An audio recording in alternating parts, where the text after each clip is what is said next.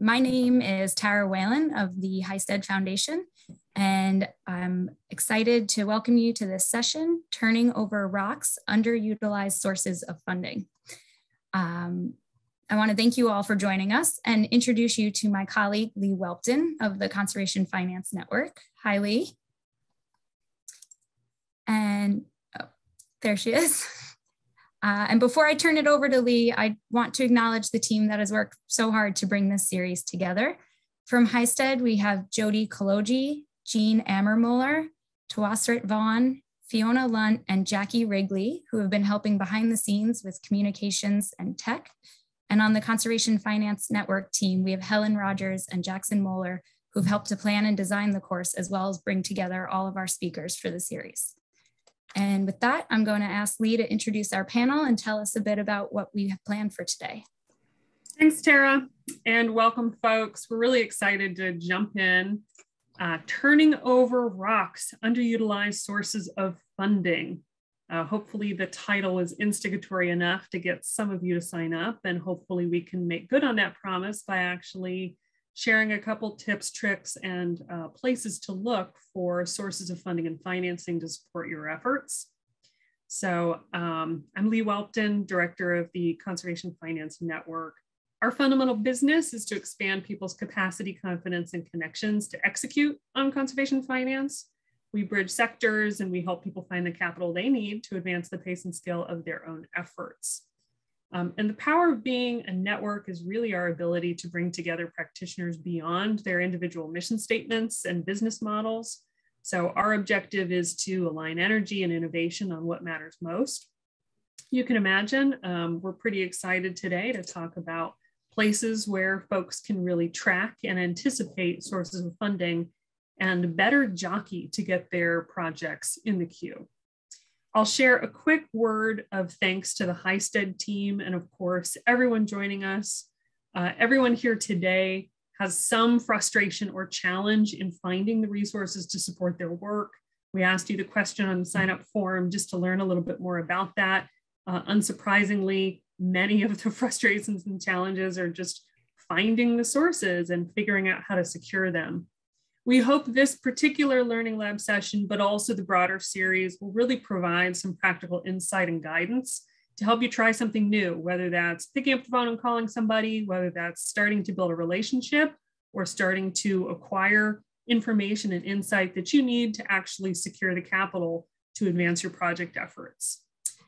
So plenty to follow up on. That's our hope. We want to give you plenty to follow up on within your organizations, your collaborations, and your community.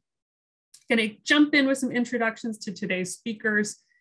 We have Alan Front, CEO of Conservation Pathways and longtime presenter at our boot camp for nearly 40 years, first as senior staff at the Treasury Public Land, then as CEO of Conservation Pathways. Alan has devised and implemented strategies to complete complex land conservation and restoration initiatives.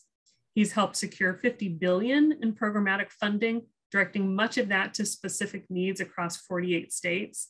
Alan has been my, what's the stone, the translation stone? He's my seeker whenever we need to understand a little bit more about the current state of affairs with particularly federal funding. And so we're really thrilled to have him with us today to help share some of that insight on federal funding programs and how you can start to think about them as resources for your work. We also have Alison Souders. She's a financial analyst with the EPA's Clean Water State Revolving Fund, which if you don't know about it before today, we hope you definitely know about it by the end of today. Let's see, Alison has served as a member of the State Revolving Fund branch since 2017. She's been a member of the team that implements and evaluates the Clean Water State Revolving Fund and provides technical assistance to EPA's regional offices. We've invited Alison frequently to talk about the power of the SRF program for particularly land and resource conservation programs. She's a big proponent of this type of use of the SRF. And we're thrilled today, not to steal any of the wind from her sails, but with a little bit of what's coming down the pipeline for the capitalization of the SRF program. So some really important reasons to have you with us today, Alison. Plus, it's just delightful to have you. And last but certainly not least, Wade Shelton, Senior Project Manager with the Trust for Public Land.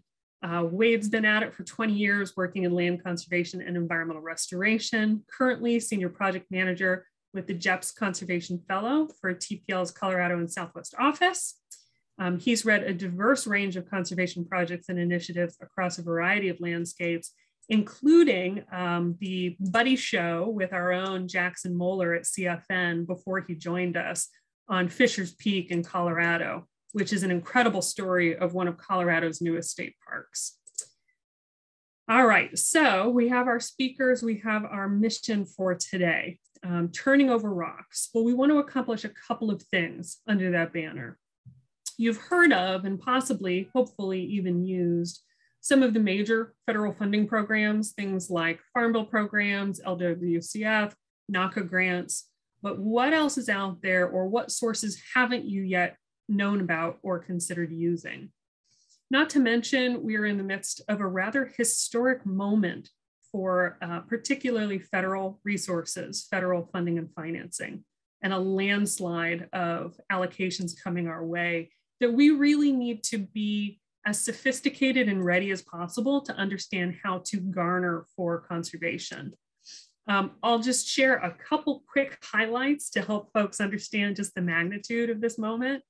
Most of these are coming from the $1.2 trillion Infrastructure Investment and Jobs Act, or the, I don't know where it's at in the reconciliation process right now, 3.5 trillion reconciliation bill, AKA Build Back Better. When it comes to forestry, we stand to gain $1.25 billion for the Forest Legacy Program, $100 million for community, okay, Alan's saying even more, $100 million for Community Forest and Open Space Conservation Program, $50 million for the Healthy Forest Reserve Program, $175 million for Recreation Economies for Rural Communities Program. On the agriculture front, $9 billion for EQIP, the Environmental Quality Incentives Program, 7.5 for RCPP, the Regional Conservation Partnership Program.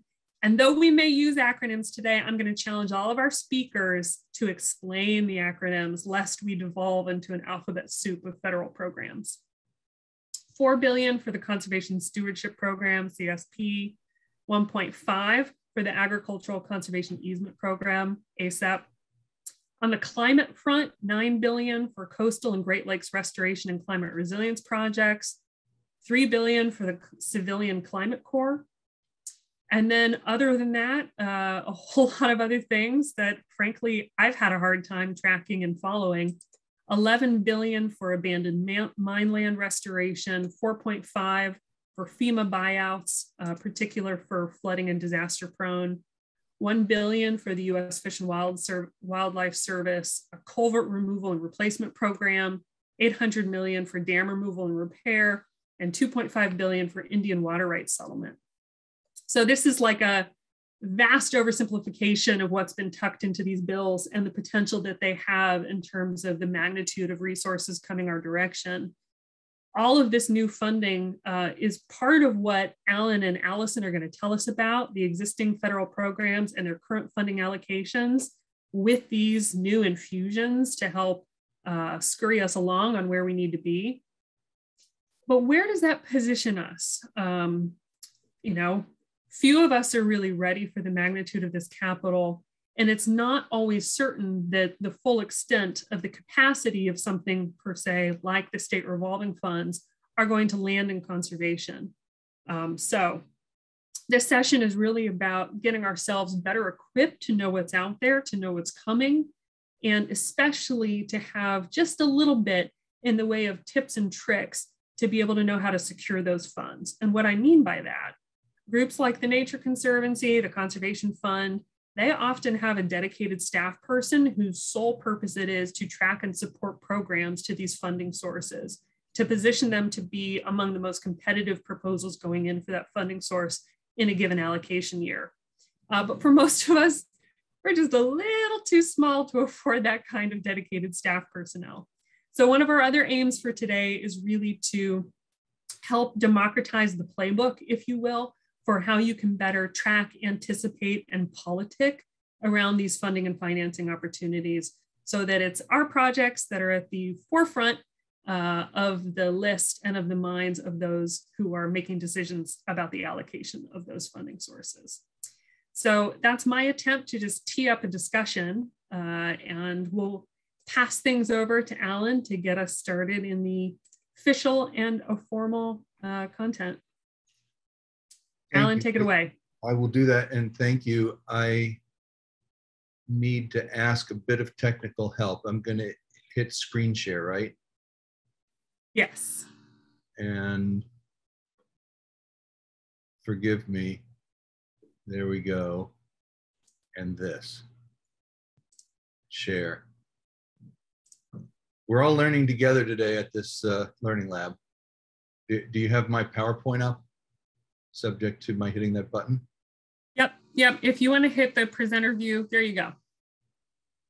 Well, my work here is done. I don't feel like we need to talk anymore now that I've managed to master that. But I will talk a bit more for approximately 12 minutes according to Leigh's instructions. And really want to thank Leigh for your kind words, but also thank all of you for the chance just to kick around the idea of using all of those billions that are suddenly available and tapping into undersubscribed programs that existed before there was a IIJA or BIF, as it's known, the infrastructure bill, or a Build Back Better on the horizon.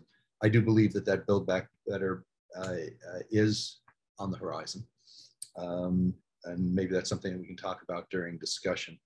But I'm going to just offer a bit of an overview, maybe, of the kinds of opportunities that are out there, and then turn to my wiser co-panelists, to Alison and to Wade, to dig in a little bit deeper on a couple of these funding sources and the practical way to lay claim to them.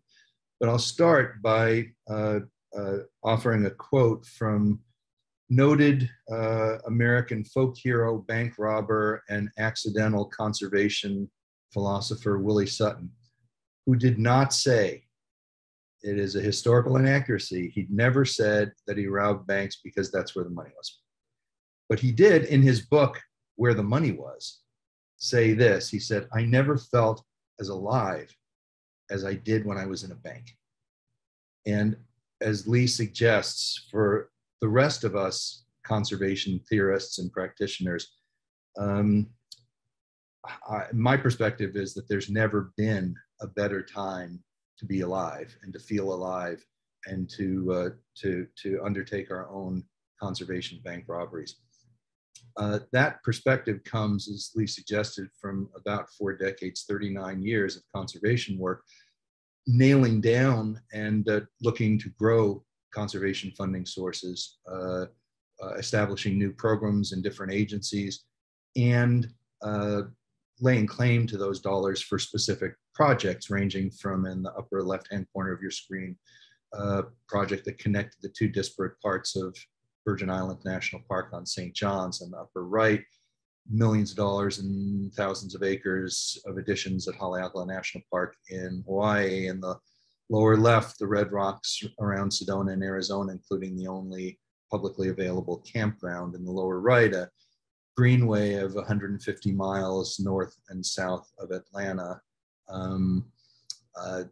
thousands of acres and millions of dollars worth of recreation lands, tens of thousands and tens of millions in the California Sierra, the headwaters of the Connecticut River, representing about 4% of the entire state of New Hampshire, multiple properties on the birth home block of the Martin Luther King National Historic Site as we approach his birthday, an economic restitution project in the Pacific Northwest with the Quinault Indian Nation that brought much needed money to a tribe by selling a conservation easement on their property that protects some of the largest trees in creation, and also critically important habitat for spotted owl, marbled murrelet, various runs of salmon. Well, all of this has been possible in candidly less ham and egg days, in less opportunity-filled moments in federal policy. And it's because of what has happened over time in these buildings. The programs that have been authorized, that have been funded through the appropriations process, that have gotten dedicated funding, that have been grown over time, all of that has been at work or at play for years. But again, there's never been a time like this moment. And so we're going to talk a little bit about the opportunity of now. And I'll start by offering, and please don't try to write this down. These lists will be available and I'm going to blast through it without really pausing. But there is a host of conservation opportunity folded into this long laundry list of federal programs. You're looking at the various programs within the Land and Water Conservation Fund and NACA, which I think Leigh mentioned, which is available as direct grants to nonprofits as well as to local communities, states, and others. Migratory bird money, duck stamp money, state wildlife grants, which if the RAWA bill goes through will amount to $1.4 billion a year in perpetuity. Dingell Johnson and Pittman Robertson, it's billions of dollars that are showing up in the states that are available. And this is all very sort of garden variety conservation stuff that, as Leigh mentioned in her introduction, many of you probably have deep experience in. Maybe less deep experience in some of these. There is a long list here of Farm Bill programs, including the ASEP, ALE, and Wetland Reserve easements that a lot of you probably have experience in and that Wade might, I bet, talk about during his discussion. I have some wrestling dogs on the floor, so you'll hear noise. It's not my hungry stomach as Pacific time lunch approaches. It's Coco and Kai, who may get a screen appearance later in this discussion. But BIA money, money through the Forest Service's different programs apart from Forest Legacy, which is under LWCF, Department of Commerce and NOAA programs, including the Coastal and Estuarine Land Conservation Program, which was moribund for years. It was dormant for, I don't know, 10, 15 years, and is now back because of money that was put into the infrastructure bill. Department of Defense money, which I'll talk about in a few minutes. And yes, there's more. It's FEMA money under Department of Homeland, not just for the old hazard mitigation program, but for the relatively recent BRIC program, which does have a focus on natural solutions, nature-based solutions. Army Corps, energy mitigation, the state revolving funds, not just the clean water SRF that Alison does so much to help manage, but the safe drinking water SRF, huge capitalization available for conservation. Settlements to Department of Justice, various transportation programs, all of which have been on the rise. The Tiger grants are now approaching $1 billion a year, but that pales in comparison with what's coming in transportation, which I'll talk about in a minute. New market tax credits, CDBG money. It's a very long list. And as you look at it, and I hope that I satisfied, Leigh, your exhortation not to just use acronyms, but as you look at these different programs, whether you know them by letters or by words, it can be quite consuming to try to get a handle on how you go from this list of maybe 50 or so programs and the 50 or 100 other programs that are available potentially for conservation. How do you translate that into real world need and on the ground project work? Well, I have two suggestions. One of them is there are a couple of federal websites which I think might be getting dropped into the chat as we talk. One of them is the electronic successor to the old catalog of federal domestic assistance, which I was reared on when I first came to TPL in 1984. It's called sam.gov. And if you go to www.sam.gov, you can search all federal programs. You can put in keywords and find interesting stuff. There's also a website that's run by Department of Health and Human Services called grants.gov. It's www.grants.gov. Easy to remember. That only is it is a very easily searched listing of programs for which the federal agencies have issued notices of funding availability or notices of funding opportunity. So if there's a NOFO or a NOFA, sorry for the alphabets, But if those are out there, if they've actually posted in the Federal Register that there's money available, then it shows up on grants.gov. That's one way of doing it, the cold analytical keyboard click. It is also not necessarily the most efficient or the best way of getting at this stuff. And Leigh mentions that there are organizations and people like me who've spent a lot more time digging into these funding sources. And what I would suggest is that it is better to have a tour guide than it is to stand on an unknown street corner trying to unfold a map. And you should definitely think about getting in touch with people who have more experience in the kinds of conservation that you're looking at. And as the examples that I'm about to show suggest, the hook isn't necessarily the hook that you think it's going to be as you get into these the quest for funding. With that, I want, and again, this is other folks' suggestions, so if you don't like it, then don't blame me. But I've been asked to share with you what kind of unseen or undersubscribed opportunity there is in those garden variety programs that you work with all the time. What there is in more customary conservation programs that you may be less familiar with, and what there is that is truly unknown to us all, that we can make our own future together with if we are smart enough or diligent enough. And so I am not going to try to go through all those many programs. LWCF isn't the only usual suspect. There are the Farm Bill programs and the Coastal and Estuarine Land Conservation Program. I'm not going to talk about those now, but we can, excuse me, we can talk about them later. Guys, please, I'm talking.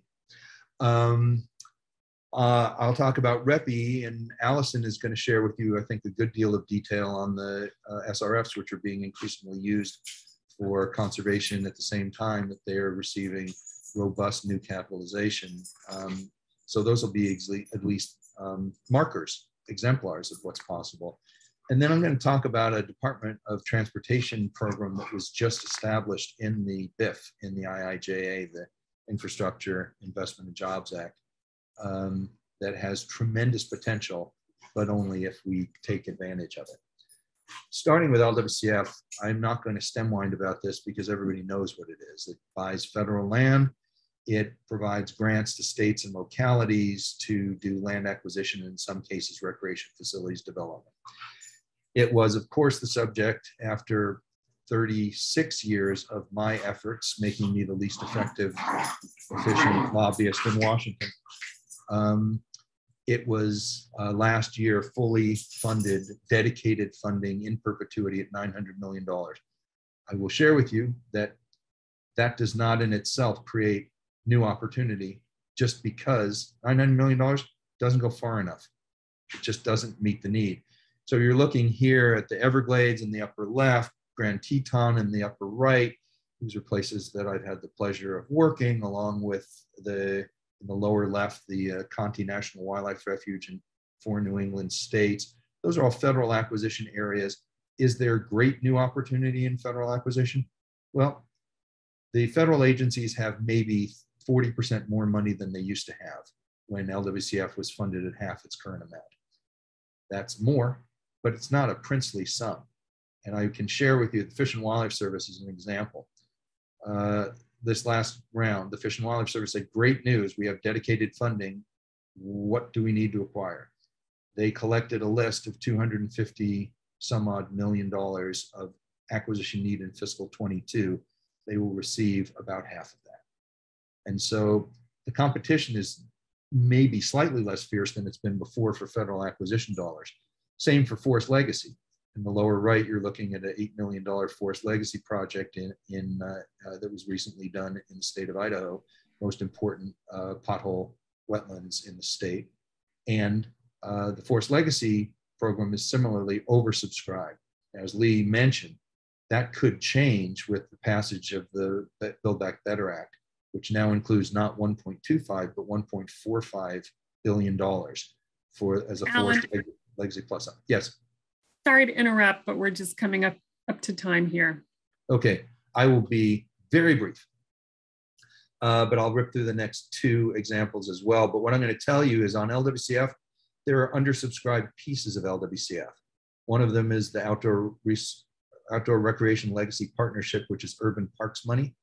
Another is the Cooperative Endangered Species Fund, which is not fully spent out and actually has unobligated balances. TPL, my colleagues are using this right now, adding $11 million to top off a $97 million campaign to buy the largest remaining piece of coastal open space on the Southern California shoreline on the Pacific coast. It is important because of the character of these communities. That's the reason that people are pulling together $100 million. That's the reason a private donor came up with 50 million of the 100 million. But the reason the Fish and Wildlife Service is involved is because of this bird, the California netcatcher, and the least Bell's vireo, and 4 other threatened or endangered federal listed species. And so you may be doing a project because it's important for open space reasons, but if you have a hook on something else, then you may be able to get access to undersubscribed funding. In that middle ground of programs that are not fully subscribed all the time, but people are getting more and more familiarity with, is the REPI program, the Readiness and Environmental Protection Initiative of the Department of Defense. When somebody wanted to build 398 homes at the end of the runway of the New Orleans Joint Reserve Base Naval Air Station, when people want to build houses on the fringe of and encroach on the operations at Camp Pendleton in California, when some of the most beautiful coastal open space in the world on the North Shore of Hawaii is under threat and is also adjacent to the Army garrison on the island of Oahu. There's defense money that's available. That money used to be 50 or 60 million a year, then it was 75, then it was 100. This year it'll be 150. So again, it's funding that's on the rise. Then last but not least, I want to talk about transportation. And again, Leigh, I will wrap up here, but you're looking at 2 Highway 1s, California Highway 1 on the right at Big Sur, which obviously is less drivable when there's a big hole in it and the lanes are gone. 3-4 million people a year drive this highway. It's a tremendous economic driver, and it's one of the most beautiful coastal open space on the planet. To the left of that is Louisiana Highway 1, which is America's energy highway. Energy production pretty much grinds to a halt. If this highway is inundated, it is at or below sea level, and sea level is rising, and Louisiana coast is where it is that rising sea level is having some of the greatest effects. Down below that, you're looking at 2 I-70s, or two Route 70s. You're looking at I-70 in Denver, which was closed for a good long time because of washouts from wildfire. And on the right-hand side, you're looking at California State Route 70, which has also been wildfire-related landslides. Transportation resiliency has been a huge issue. Resilience in general is a huge issue. There in the funding that Leigh talked about, resilience and climate resilience is a driver for a lot of the money that's in the IIJA and the Build Back Better bills. But it also has produced in the IIJA, plunked down money in the bank, $8.7 billion for a brand new grant program called the Protect Grant Program. Protect grants are available for transportation resilience, which can mean elevating highways or retrofitting highways against storm damage and wind and tidal surge, or it can mean nature-based solutions. And that's built into the program, but it's untested. So I would say for this kind of program where there is new opportunity, for those undersubscribed programs or those areas where there is untapped money instead of unmet need, where there is plenty instead of over competition, shame on us if we don't fully capitalize them and lay claim to that money. Shame on us if the Protect Grant Program doesn't spend $1 billion of the 8.7 on nature-based solutions that you all are working on. And so with that, I will wrap and pass the talking stone along to, I think, to Alison, or Leigh, back to you. Looking forward to talking about this some more. Alan, thank you. And we'll get into this more in the panel discussion and Q&A.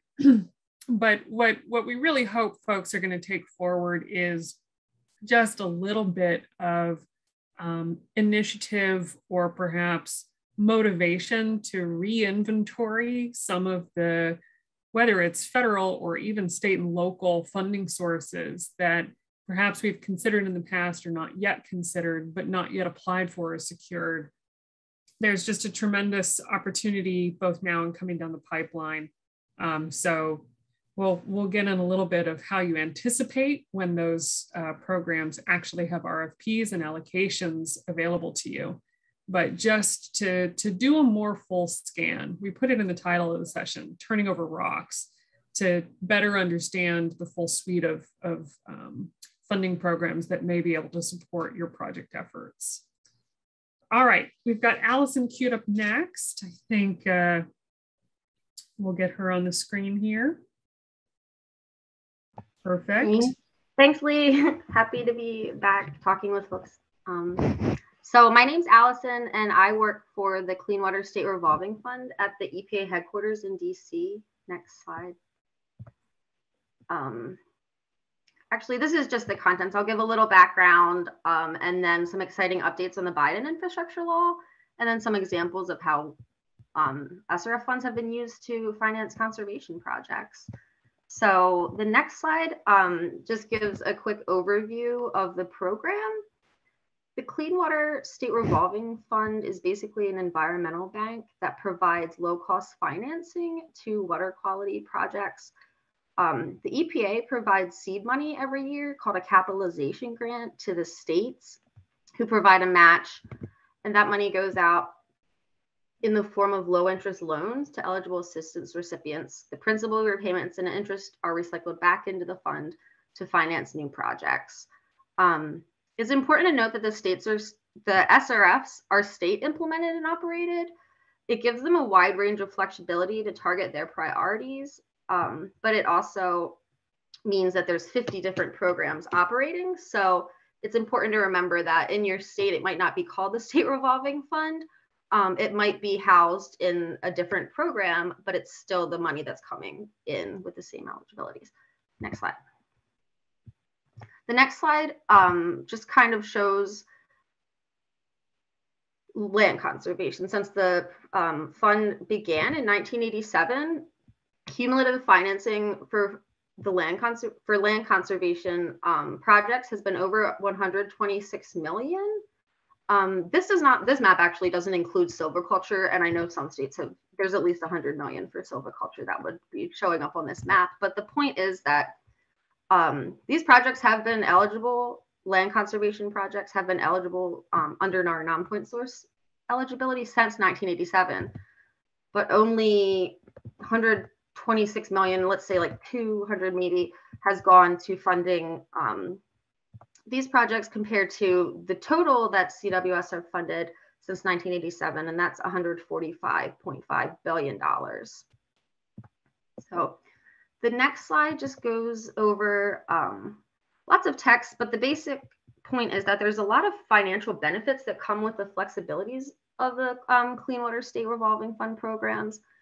The states can set specific loan terms, including interest rates from 0% to market rate. They can set repayment periods up to 30 years or more in some states. They work with partners and borrowers on deferred payments, the structures of your loans. Many projects, we see partners coming together to co-fund a project if they can't get everything from one source. And our financing is able to match grants that support eligible projects. So we've seen folks use SRF money, for instance, to match a USDA grant. I think it was RD in Florida. So that's helpful for a lot of folks, the grant match. So next slide. So the CWSRF is still a loan program at its core. So when applying to the SRF, borrowers need to come in with an identified dedicated repayment source that they're going to use to repay the loan. But that doesn't need to come from the project itself. So it's often difficult to find a repayment source for like a land conservation restoration project. But a lot of borrowers we've seen have demonstrated a lot of creativity. We've seen folks use homeowner fees, stormwater district fees, timber harvest revenues, This photo is actually from a project in California where the Yurok tribe received a zero interest loan to purchase over 22,000 acres along the lower Klamath River. It was really interesting and neat because the tribe used carbon offset revenues to repay the loan until the timber was old enough to be harvested and to start serving as a repayment stream. Next slide. So additional subsidization, that's what we call it, but this money is basically a portion of free money that can be sent out within each state every year in the form of principal forgiveness, negative interest loans, or grants. Since 2009, we've provided about $5.5 billion in this subsidy. And it's a great resource for communities and borrowers that would have difficulty paying financing projects otherwise without grant-like money that doesn't need to be repaid, because it can at least reduce or eliminate the amount that must ultimately be repaid. This subsidy, it's meant to be targeted toward communities with environmental justice issues that would have difficulty facing projects without this help, as well as stormwater, energy and water efficiency, and sustainable project planning, design, and construction. So these type of projects have received additional subsidization in states. So the next slide, just quickly, who is eligible? Municipalities are the main borrower that we see communities coming in, but we also loan to private entities, nonprofit organizations, citizen groups, individual farmers in some states. But the caveat is that these are each state-run programs, so certain states might have a restriction in their statute that says you can't finance a land conservation project to a private entity. So that is something to remember. The next slide. Sorry, I'm trying to get through so I don't take too much time. So this is just the eligibilities that are set forth in the Clean Water Act for the State Revolving Fund. The top three have been in since the start of the program, but many of the newer eligibilities at the bottom would cover non-point source restoration type projects. We can finance watershed planning, which is something a lot of folks don't know about, watershed pilot projects. And the next slide has kind of the land conservation specific, if you would switch. So for land conservation, it's CWSF can provide for financing for projects that result in the protection or restoration of surface water. So that includes leasing, fee simple purchase of land, or easements. A really great resource is our overview of eligibilities. It's, oh, it doesn't show on the slide. Well, the websites are on the slide and I can send them out later, or you can email me. We have an overview of the eligibilities that's just kind of everything listed out. But then we also have specific fact sheets that cover different topics, and one of them is for land conservation. So the types of projects that are eligible, other like land, fee simple purchase, and easements, but you can also do source water protection, planning and assessment, like I mentioned, habitat restoration, and more. And again, it will probably depend on the state. So I mentioned that the SRFs require a dedicated revenue stream for repaying to be identified when you come in for a loan, and it can be difficult for borrowers that don't have a repayment stream. We usually see treatment plants and municipalities using their user fees for repayment. And there's also other challenges in terms of the capacity at the state. Sometimes these projects aren't as large and it takes a lot more capacity to work on. Sometimes there's other restrictions, like I mentioned, at the state level that they may face statutorily or administratively. For instance, some states can't lend to NGOs and some can't go below a 1% interest rate. So to be able to address these challenges, next slide, please. If a state is looking to fund an eligible type of project, they usually have just come up with great creative programs to be able to reach non-point source conservation type, what we call non-traditional projects. with the ad sub, there's a maximum amount of free money available each year.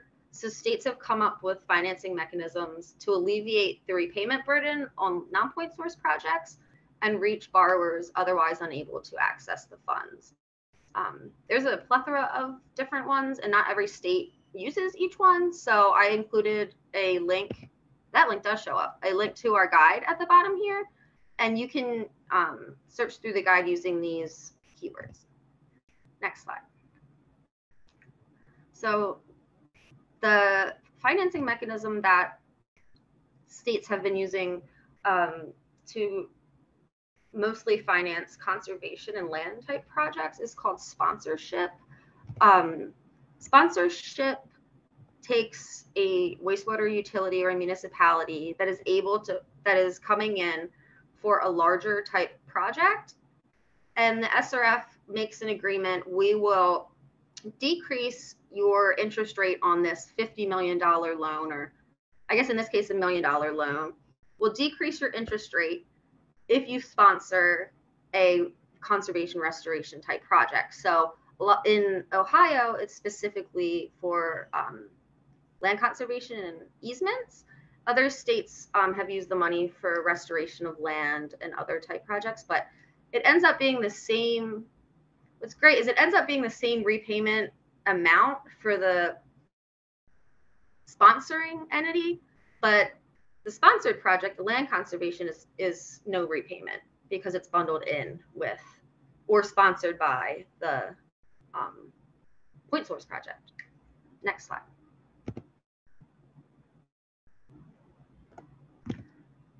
So we have been super busy at EPA because on top of our usual appropriations this year, the bipartisan Biden? I can't remember. The bill, the infrastructure law, was just passed, and it increases federal funding for wastewater infrastructure for the next 5 years through the Clean Water SRF by $11 billion over 5 years.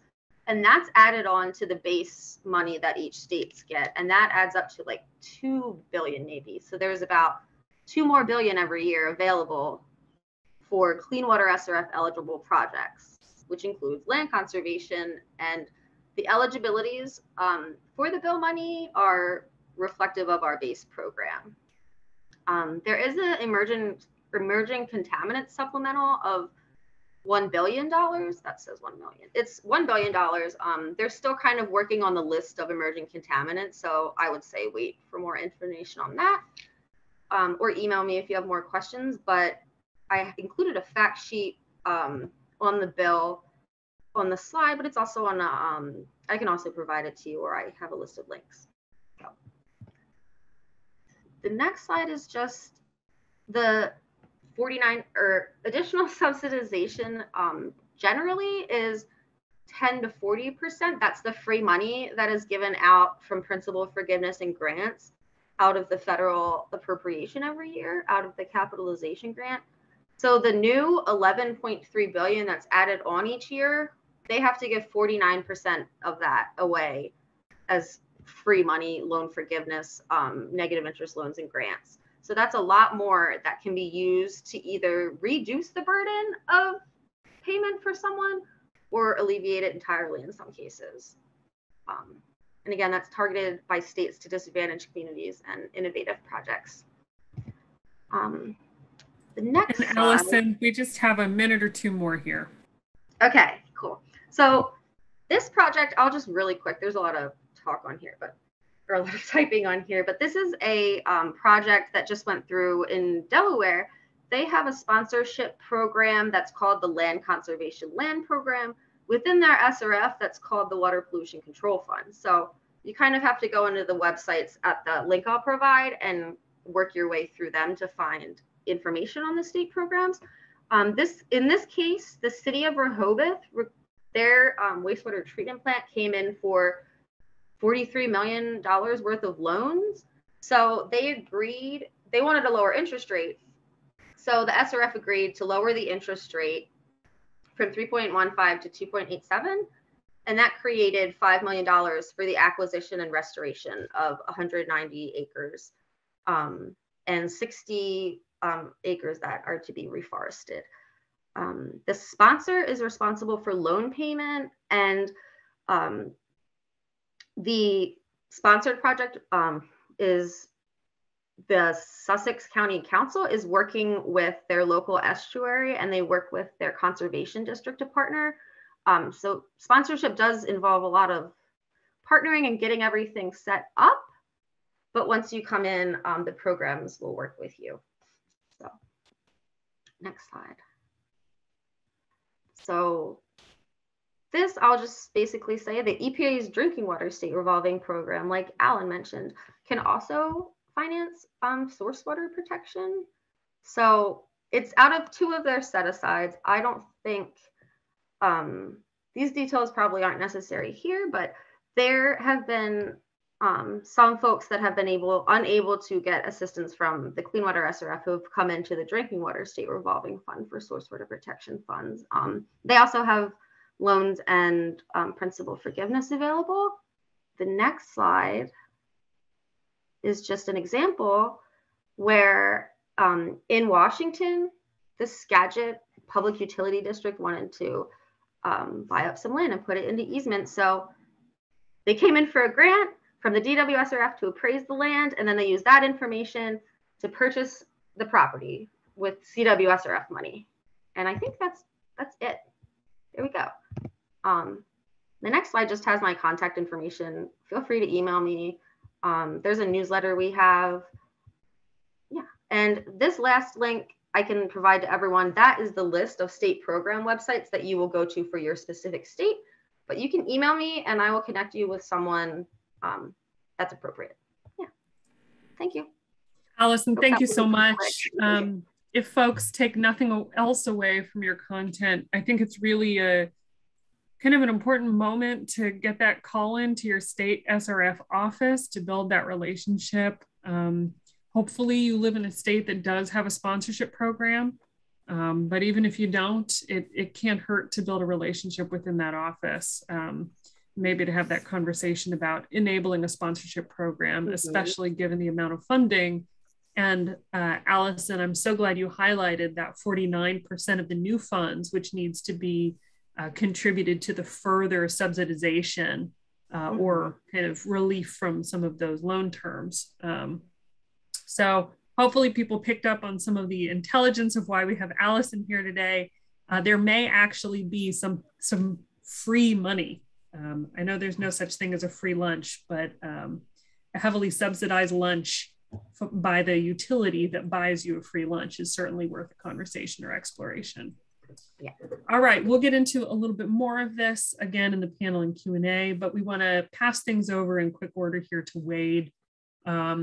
Wade's got a lot of different projects I imagine he's going to talk to us about, but also just in the vein of kind of democratizing or cracking open the recipe of the secret sauce of what some of these organizations do to be able to get their project higher ranked within a competitive grant program. Wade, take it away. Thank you, Leigh. No, and I appreciate the opportunity to present to you all today. I'm still processing that somehow I am on a panel with Alan Front. Alan, take the compliment. He was a legend before I got hired by TPL 15 years ago. So, you know, I'll do my best to keep up, but I'm going to do something a little different than the other 2 panelists. And then, and based on what our marketing department tells us, there's a running joke at the Trust for Public Land that when you talk about our work, you want to talk about why, not how. Today, I'm going to talk about why and how, because you're all deal junkies like me, and you want to know how you could utilize these funding sources. How do groups like the Trust for Public Land, the Nature Conservancy, the Conservation Fund, who have dedicated, I mean, we have a whole team in DC that is all federal affairs, all federal funding. Any federal funding I'm looking at, I have folks I can call in DC to learn more. You know, so we do have more resources, but that being said, nobody does anything by themselves in life, and certainly not in conservation. So we are all only as good as our partners. So, you know, I'd say partnerships are the name of the game for all of this. So the first example I'm going to talk to you guys about is the Sherview property acquisition that's in Weld County. It's a community separator in between the city of Greeley and the town of Windsor. And it's a 1,000-acre natural area on the Poudre River. Let me get the next slide, please. Or it should be going next slide. I don't know why. I'm having technical difficulties here, guys. Hold on a second. Why it's not showing. Okay, there we go. Thanks for your patience. So first question, with any kind of larger project, this is a 1,000-acre natural area with $8.5 million purchase price. Well, it's not easy to put together $8.5 million, and certainly not in a time frame that a private landowner, who's certainly in this real estate market, is used to a developer who might close in 90 days. How did we put together $8.5 million on this active project that should close at the end of March? And how did we make it so compelling, for funding partners and so on? Well, the first key with any of this stuff is the project's got to be ripe. The window of opportunity really needs to be now. So, and that's what we're, and if you don't get it done within the time frame, the opportunity is going to go away. And that's exactly what we're dealing with Sherview. This was a project I started working on 2.5 years ago. The city of Greeley and town of Windsor have been chasing this white whale for 10 years and couldn't get anywhere. And by virtue of finally putting a viable deal together, we've got our opportunity. But if we don't close by the end of March, the landowner is going to put it on the open market. And when you look at the Colorado real estate market, 1,000 acres on the Poudre River outside of Greeley, that'll go fast. So you need urgency. Number two, name of the game these days, especially with these larger, newer federal and some of the newer federal sources, is community buy-in. You need to be able to demonstrate that the project you are putting together is really addressing and meeting the community's needs. You need it to be a bottom-up approach, and I can tell you, is working for one of the the larger conservation groups. We're very cognizant of that. If we come in and ultimately are telling local partners, grassroots organizations what they should be doing, rather than implementing their own vision, because that's really our job, we're not going to get anywhere either. So in this case with Sherview, it is the highest priority project in the Get Outdoors Greeley strategic plan that was finished last year. And it really is the linchpin that if we can get this acquisition done and get it open to the public, it should kick the door open in terms of conservation, restoration, and park and open space opportunities in Greeley and Windsor. So it's a logical project to bring forth of, hey, here's something big. We can put this funding together. It's going to catalyze into so many more opportunities. Third, we've been able to secure up to this point a significant amount of funding from GOCO, which is the Great Outdoors Colorado Trust Fund that's funded by the Colorado Lottery, and the city of Greeley. We've got about $6.25 million from those two partners, which is not all the way there at 8.5, but it's a good place to be. Fourth, the town of Windsor, while they don't have a lot of money, is currently working on the amount of funding they could bring into the project. Should have that settled the next month or so. And then we know they're going to be able to bring in something, because this project is the best new regional outdoor recreation opportunity for over a 30-mile radius. Greeley and Windsor residents drive 30 miles on average to go to Larimer County, go to cities like Fort Collins or Loveland to get outside, because they have no opportunities at home. So this is going to be a game changer in terms of economic development, quality of life, and bringing Greeley into the recreation-based economy that Colorado largely relies on. And then the final reason is development pressure is looming. As I indicated earlier, this is the hottest real estate market Colorado has ever seen.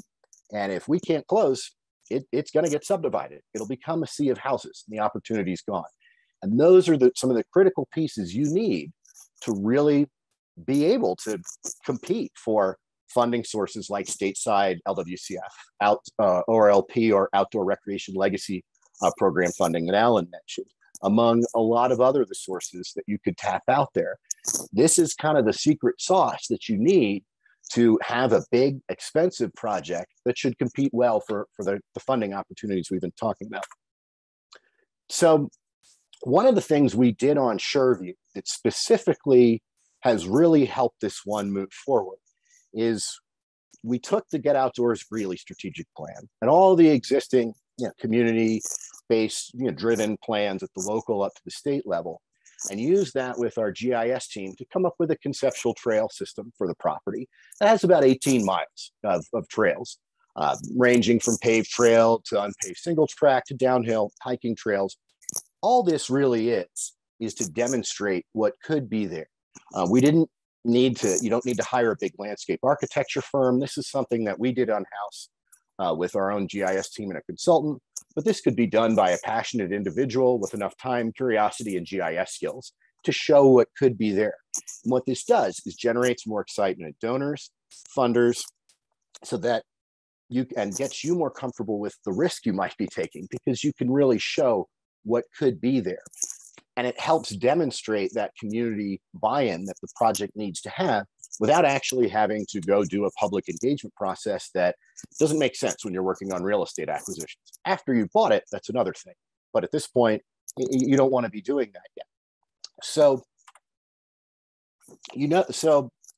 knowing that how do you do this? How do you actually raise all this money? How did we get to $6.25 million? And now we have a path forward as well of where we know we can raise the rest of the money that we need. So TPL could buy and hold the property at the end of March, and then eventually get this into public ownership with the Greeley and Windsor. Well, you do it with partners. One of the main takeaways I want you guys to have today is nobody does this alone. The Nature Conservancy doesn't do it alone. The Trust for Public Land doesn't do it alone. The Conservation Fund doesn't do it alone. We all work with government partners at the state, local, federal level, nonprofit partners at the local and state level. And because if we don't have that grassroots credibility, we can't get this stuff done any better than anyone else. So that's how we approach this. We have a partnership between TPL, Greeley, and Windsor, where we're playing to our strengths, with TPL focused on private fundraising and funding sources like GOCO that I've lost track of how many grant applications I've written to them over 15 years, where we're set up to go secure that funding and work effectively with them. Greeley and Windsor, we needed them focused on stateside LWCF funding that could come in after we've bought the property and help pay off some financing, or local funding that demonstrates community buy-in even further, and it gives us more options overall to leverage these other grants. And then on the federal funding, knowing that we have to have everybody working on it.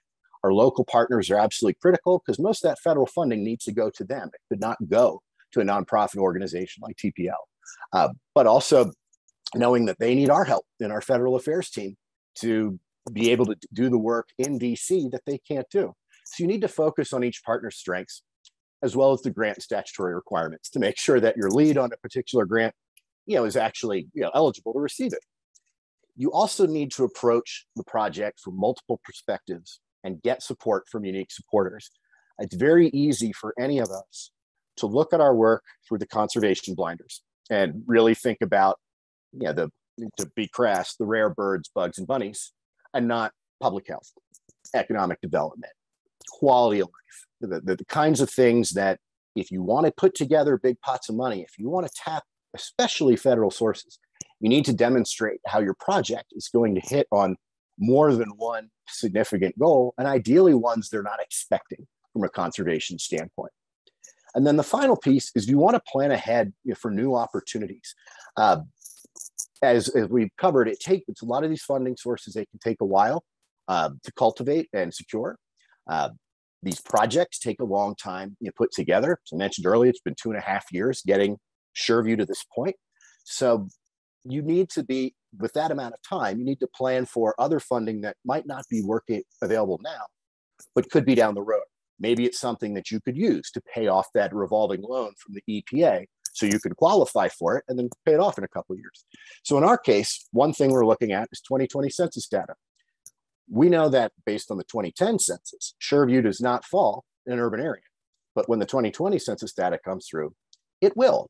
So right now, we don't qualify for ORLP funding, but we will a year from now. And that's something we could use to tap for design and construction and cleanup, so we can have the confidence. And because I'll be blunt, I'm going to talk about, I'm interested in the EPA revolving loan for this project. So that could be a way to pay for it. Similarly, our municipal partners are working with our conservation finance program on potential future local ballot measures that would create dedicated funding for conservation, parks, and open space in Greeley and Windsor. Those are all potential matches for your federal grants and also ways to pay off revolving loans and financing. So we've done the planning ahead. So we're confident that we have multiple options down the road to raise the remaining money we need to deliver on this project beyond just the real estate deal. You need to be able to demonstrate that, or they're not going to fund the real estate deal because you need to show you can get them all the way there. So the next example I will use is one that is near and dear to my heart and Jackson's, Fisher's Peak State Park, because this was the white whale that Jackson Mueller, Matt Moorhead from the Nature Conservancy, and I chased for about 5-6 years before it became a new state park. And this was a partnership between GOCO, the Trust for Public Land, Colorado Parks and Wildlife, the Nature Conservancy, City of Trinidad, and Los Animas County. So we had partners all across the board on this one. And one thing you might be wondering, well, how do you find these big projects? Where do you find a 19,000 acre acquisition that includes a peak at the gateway to Colorado between New Mexico? Well, like most things, you read about it in the New York Times.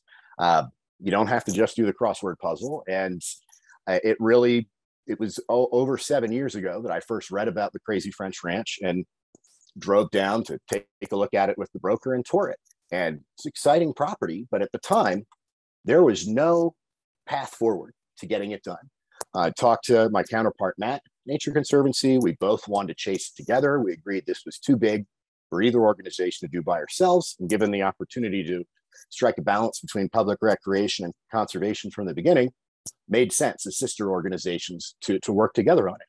But folks weren't ready. Even despite the opportunity for public recreation, nature preservation, economic development, this project could be a way for Trinidad and southeastern Colorado to be on the map and be a destination for getting outside rather than for New Mexicans and Texans to buy marijuana. But and it's an opportunity to address equity and public health in a rural community that could look at mountains but couldn't get on them. But it wasn't ready. It took us years of talking to partners, talking to funders, having regular conversations with stakeholders, from all at the local level at Trinidad up to the state level around, we've got this huge opportunity, but it's really challenging to figure out how to raise the money and who could ultimately own and manage it. And finally, it did come together in 2018 of where there was a path to do it. And we were able to buy and hold the property in 2019. We were able to secure enough money out of GOCO and CPW that we could finance $20 million of the purchase and take a risk on it. But we knew that it was going to take time to pay that off. So we engaged in a master planning process to make sure we were setting ourselves up and our partners for success right away so that the park could open as soon as possible. And we had plans to utilize the U.S. Forest Service Forest Legacy Program to pay off the bridge financing. We spent the first year and a half, while we're also trying to cook the deal and buy it and hold the property, of cultivating the Forest Legacy Program, so we knew it could be a viable partner. And then in the first 9 months of owning the property, that was our plan. We're going to take 3 years of raising Forest Legacy money each year to pay off this loan. But while we were doing this, we were continuing to have the regular conversations you need to have with partners and stakeholders at public agencies, other conservation groups, other stakeholders, so they knew what we were up to. And just by virtue of staying in that regular contact, cultivating those partnerships with potential funders and other partners on the project, the door got kicked open. Governor Polis caught wind that we were going to take 3 years to pay off this loan and get into public ownership. He wanted to see a new state park right away. So by continuing to have these conversations, Governor caught wind, and we were able to reach an agreement where we were able to sell the property to the state at a discount and pay off our financing by April 2020.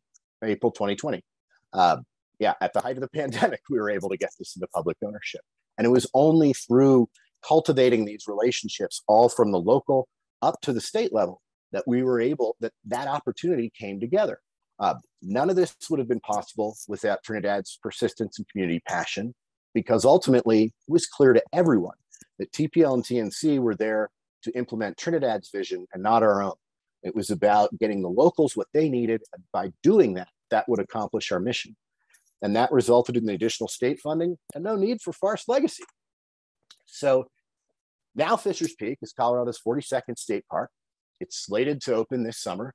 We've had a soft opening where you can do a little hike on some trails, but the real opening is coming this summer. But we're not done. It's pretty typical in land conservation, especially on the private side, and you get the deal done and you go.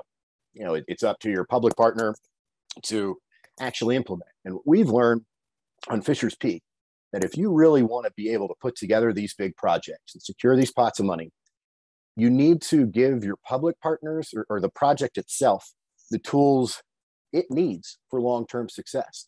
And that means that you may need to stick around for more on the planning side after the real estate the deal is done.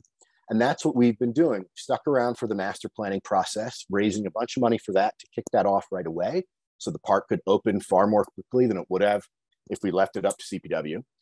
We also worked with Trinidad and Los Animas County to secure a Colorado Department of Local Affairs grant for a recreation plan for Southeastern Colorado so that they can have put together the playbook they need in terms of infrastructure investment, in terms of businesses, people, and so on, to take advantage of having a new state park right in their backyard so that they can maximize the economic benefits to their community while benefiting the people who live there, not just pushing them out from the residents.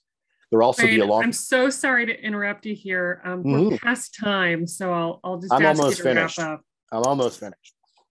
So we'll also be doing a long-term economic study. So we have some real data to demonstrate the impact of this project and what worked and what didn't, as well as some public health research. And combined, this creates a replicable model for other rural communities, which should result in new work for TPL and TNC, because all of this work will set up our public partners for more state and federal funding to make these opportunities happen. And they'll need help to do it. So that's the name of the game, is that while you're putting these projects together, do it in a way that not only makes the case for what you're doing now, but what you could be doing in the future. So the more you can catalyze more work through this, the more attractive you're going to be to these funders. So to conclude, partnerships are critical no matter who you are, whom you work for. The Trust for Public Land, we don't hold land. We don't hold conservation easements long-term. We're only as good as our partners. So any big project I'm putting together, I have partners in local government, state government. I have other land trusts we're working with, because there's a role for everyone. I think, honestly, the best way for us collectively to work on this is you put together the biggest coalition you can have. So you're playing to everyone's strengths, and put together big pots of money so we can all collectively do as much work as we can. So we're not competing, one by one. We're working together to try and make sure that if you're in Ohio, you've got as many options as possible to do what Ohio needs.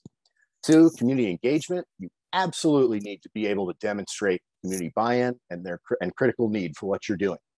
Otherwise, you're not going to get anywhere. 3rd, creativity. You've got to think beyond conservation in terms of goals of impact. One-issue projects aren't going to cut it.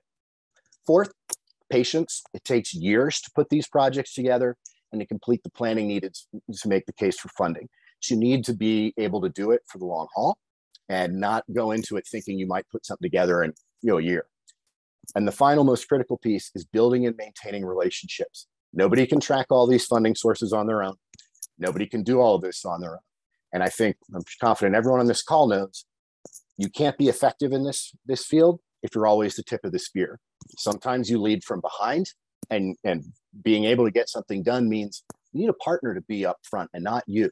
And that's how these projects work. And that's how these bigger projects coming together. It's a team effort. Thank you. Thanks, Wade. Knocked it out of the park and gave just so much intelligence about that secret sauce recipe that we've been talking about. So as we get Alison and Alan queued up here along with Wade and me, I'll start with a softball question, and maybe I'll start it with you, Alison. Just to recap, if there's one thing you wish people knew about SRFs for land conservation, how might you summarize it? I would say that land conservation is legal in the CWSRF for assistance in every state. To check if yours is, call or either email me or I'm putting a link to each state website in the chat right now, because if you're looking for funding and you haven't ever talked to an SRF, you need to, because we're especially pushing it for more, like I said, non-traditional, like non-point source sources of the fund, because contaminants and pollution have really switched to those kinds of, those are what's affecting our waterways now. So call your SRF. I think that's so key. And Alan, I'll pivot to you here. I think, you know, your presentation touched on 1,000,001 places that people could and should be looking, but I mean, the headlines are coming in faster than we can digest them about the money for conservation, some of which is earmarked through traditional funding programs and some of which is a bit speculative. What advice or counsel do you have for the boots on the ground folks to make sure that as much of that money lands as possible into community land conservation and health servicing projects and programs? So I'm going to answer that question after I follow up on Alison's discussion of SRFs, just to say, you know, there was a lot packed into that discussion as well, and it absolutely makes sense to be in touch with the SRF and to understand what they spend money on. I want to highlight, just because of my own experience, the importance, especially as the capitalization increases, of those sponsorship programs. I've had experience in Ohio, which has a really well-developed sponsorship program, but there are, I don't know, 12, 15 states that do it. And just to put a fine point on it, what you're telling folks who are borrowing money from an SRF, it's already a favorable funding source for folks who are doing clean water, safe drinking water infrastructure projects. You can pay exactly the same amount back in principal and debt service and do something good in the process. So you either owe the government the $15 million that it's going to take to service the debt and pay the principal back and buy a watershed, or you can just do your project and not buy the watershed. And so it's so pain-free for borrowers, and it's such a win-win that actually it basically is the SRF program and EPA through its capitalization subsidizing good conservation work that happens in the states, 100% paid for basically by those SRF funds. So that maybe is an archetypal a point that I would make regarding your bigger question, Leigh, because there's money that's easy and there's money that's hard, right? If there's an extra $1.45 billion that Build Back Better puts into forest legacy, Katie, bar the door, go do more forest legacy projects, because they're going to be inundated with the forest legacy folks, the folks at state and private at the Forest Service are going to be anxious, hungry, eager, desperate to have your proposals in front of them. And so a lot of it has to do with where the money is, not to be overly woolly-sutton about it, but if there are huge slugs that are going to have more trouble getting out the door, then it's likely that the motivation of funding decision makers is going to be that much greater to put the money out there. But I don't think you can look away from the very technical reasons for these funds. Every one of these funding sources has a set of not just eligible uses, but of desired outcomes. And if you can close in, I think about that Banning Ranch project in California. Fish and Wildlife Service didn't know about it. This was a gift to them because they have money sitting in the bank, and it takes care of gnatcatchers and vireos and San Diego fairy shrimp. So they want to spend the money on it, but it's because the manifold benefits of the project include something that is core mission for the folks who are making those funding decisions. So that Venn diagram between I got money that I don't know what to do with and the project that you're bringing me actually fits really well, I think that's the greatest pathway to success. Yeah, I'll say that the Venn diagram you're talking about sounds like two overlapping circles at that point. And then maybe taking the advice of Wade, I think one thing that we've been using about on our end with the amount of potential funding influx to these programs, there may be some intelligence not in waiting for the RFP, not in waiting for the outcome, but actually touching base with those offices that you have the most relevance, that you offer the most impact for, and helping them actually strategize about the potential ramp up. I know we've already touched base with a couple offices that say things to us like, yeah, this is, if these funds come through, this is more money than we know how to execute on. And we need help being strategic with meeting our mission, with also meeting the spending mandate over the 5 or 10 year time horizon that they need to expend the funds. So Wade, you may have, you're nodding, so I assume you might have. I have 3 examples of what you're describing for right now. And what Alan talked about too. So I'll push to you, Wade, and then I imagine Alan will be sitting on his hands waiting for a chance to layer in a perspective as well. I will do my best to be brief, at least for me. So I'm going to give some examples of programs that I didn't talk about as much. The first is going to be just NRCS ASAP, or Agricultural Conservation Easement Program. You go back about 10, 11 years ago, the Gunnison sage grouse in Colorado, it was pretty much candidate for endangered species listing. It was looked like writing on the wall, it's going to get listed. And there was a big push from the conservation community in Colorado, CPW, and NRCS, by extension, to look at, could we do enough voluntary conservation and habitat restoration that maybe we don't need to list the species at all? And by putting together something that fit well into the Fish and Wildlife Service, NRCS, every state and federal agency around, yes, you want to protect threatened species, but you don't want to see them listed. And here's a voluntary way to do it where you're not going to have to spend as much money on habitat. What that resulted in is we were able to consistently tap as a state for over 10 years a lot of ASAP funding from NRCS and match it with CPW or GOCO, because it fits so well into everybody's mission around ag conservation, tying water. And we can avoid listing a species.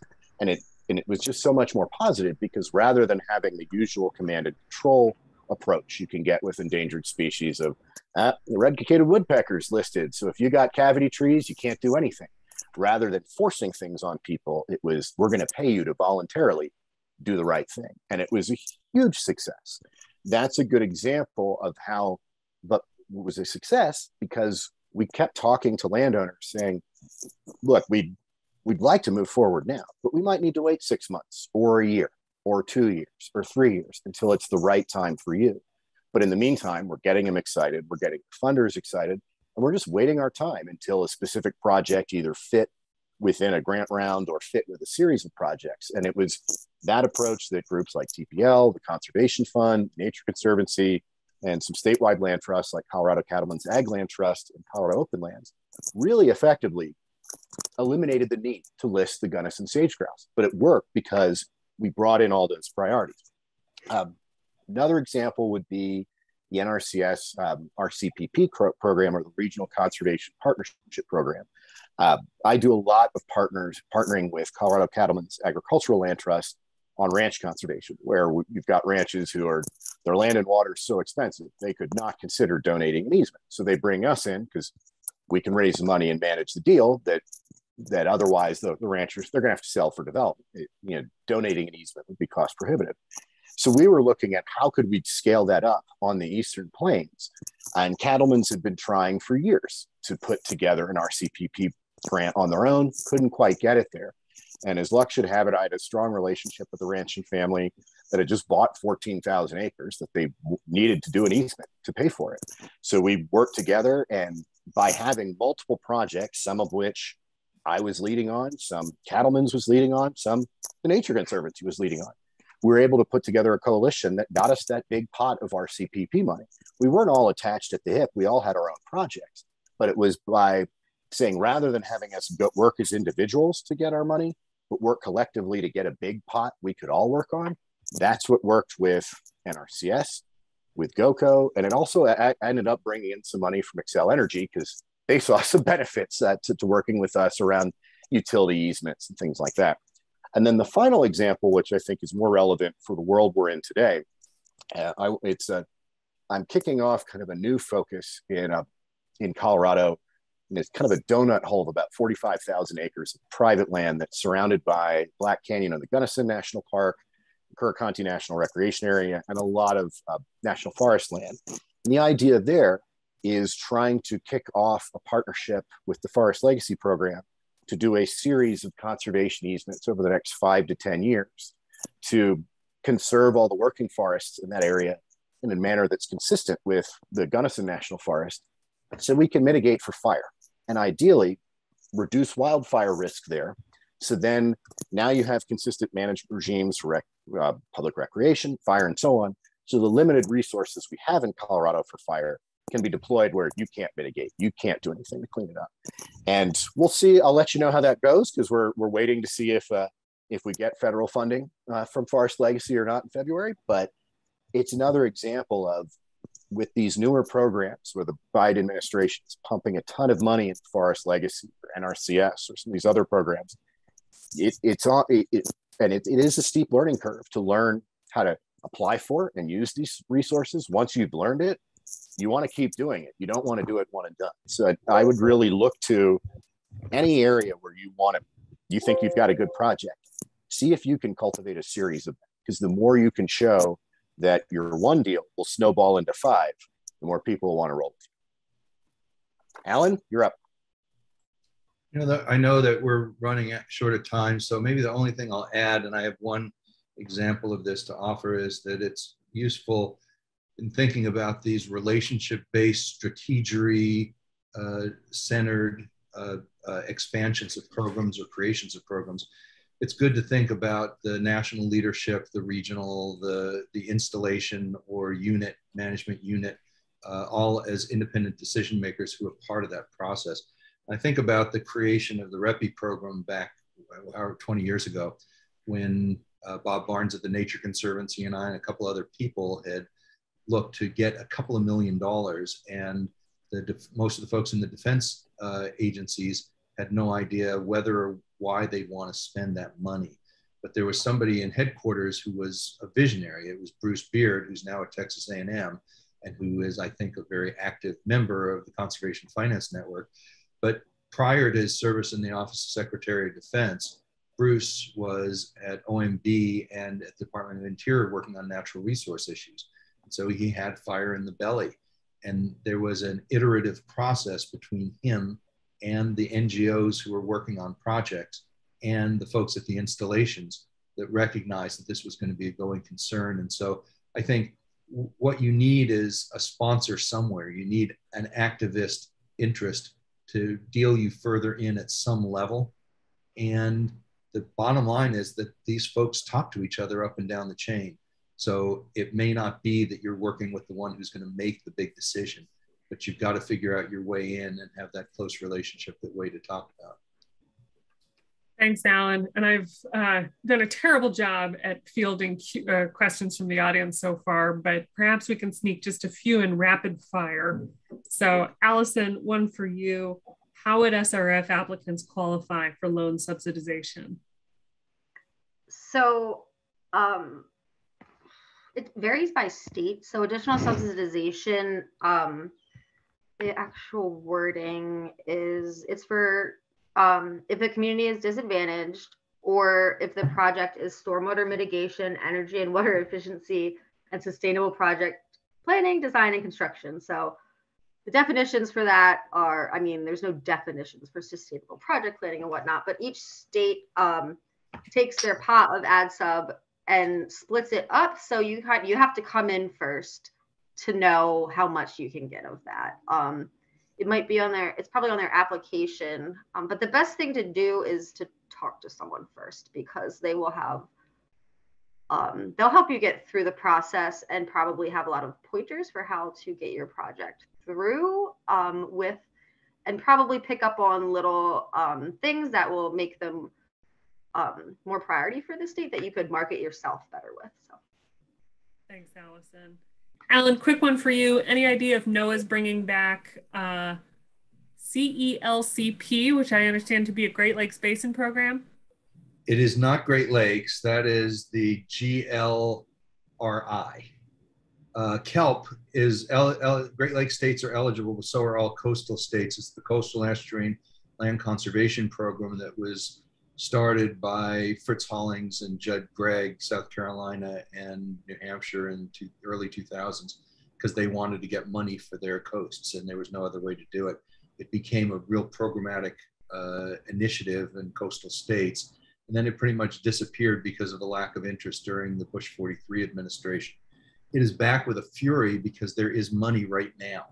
And the money is available for two things. It's money that's included in the IIJA. It's about $278 million. It's available for NERS, for National Estuarine Reserves, or for KELP projects. And NOAA is right now undertaking the guidance as to how they're going to divvy the money up or how they're going to make good on that. But the legislation, the infrastructure legislation is quite explicit that KELP is one of the two allowable uses of that money. So yes, it's back, and it's back with a vengeance. Thanks, Alan. And we're going to try and sneak in one more real quick. All these sources anticipated who are the likely landowners who are going to be eligible to own this newly conserved land and their capacity to own. How do we build their capacity to own and manage these properties? Looks like we might have lost Wade for a second, but Alison, Alan, I could also conjecture. So it depends on the project. For some of our projects, the state becomes the landowner and works, like I said, the Delaware project, they're working with their local National Estuary program. It's like they do a lot of restoration work there to actually manage the project. And then the Soil Conservation District, another partner, will be the holder of the easement. So this might be one of those fancy answers. It depends. Yep, it depends. And like Wade and Alan are have been saying, like the partnerships are really important. So you just kind of find people to fit in the puzzle and make it all happen. Well, I'm thinking about the back half of that question about how those folks are going to be equipped to make management decisions and actually spend the money that's necessary to do the management. And yes, it depends, but I think there's an obligation on the part of all folks who are involved in these programs to take a look at those ultimate stewards and make sure that they've got the capacity to manage. And in some cases, the ultimate landowners are, if you're doing a RCPP easement project or an ALA easement project, the ultimate landowner is the landowner. And like I and TPL have been involved in a project in Arizona where a very conservation spirited landowner is taking all the money that he gets out of on an easement that's ultimately going to be about 18,000 acres of amazing sky island habitat, as it's known. He's plowing it all back into his own conservation efforts. And so you've got people like that who say, okay, we don't need to worry about him, but what about other folks who are working and may not have the capacity to put together and implement the conservation plan that's required under some of these ag programs? And so I think it's the same is true of public landowners, of federal agencies. Yeah, they're going to buy more land. Are they going to have the capacity to manage it? Is the National Parks and Public Land infrastructure account that was established under the Great American Outdoors Act, is that going to be enough to take care of their needs? And if it isn't, I think those of us who advocate are going to need to be back at the well, talking to appropriators or other money decision makers, talking to agencies about providing the money that's necessary for that ongoing stewardship. Yeah, being realistic about stewardship costs and management needs for sure. Well, to each one of you, thank you for being here today. This has just been a phenomenally useful panel. I hope the audience has gotten a little bit of motivation to go turn over some new rocks, place some phone calls, and think a bit more expansively about how the secret sauce recipe can apply to their work and how to anticipate some of the funding and financing sources that are coming down the pipeline, reinvigorating some of those programs we know and love, and perhaps even capitalizing a few new ones we haven't used yet. The next session, so I'll segue in, we're going to be back in action for our part 3 of the Learning Lab on February 8th, and that is Borrowing Money to Save the World, a very unambitious title for that session. But we figure we have done plenty of sessions in the past about the nuts and bolts of how you actually borrow money for land conservation. But we've learned that people don't often really take action until they're in a total crunch and a total bind. So for February 8th, we also want to build in a little bit more about the spirituality of borrowing money, if you will, and why you ought to be talking to your board about it sooner. So stay tuned, come back for more, and we hope that you will join us again on February 8th. Thank you again for joining us for today, especially to our panelists, and also especially to the Highstead and Conservation Finance Network colleagues behind the scenes who are making this possible. Have a wonderful Tuesday afternoon, and we'll see you soon. Thanks. Thank you.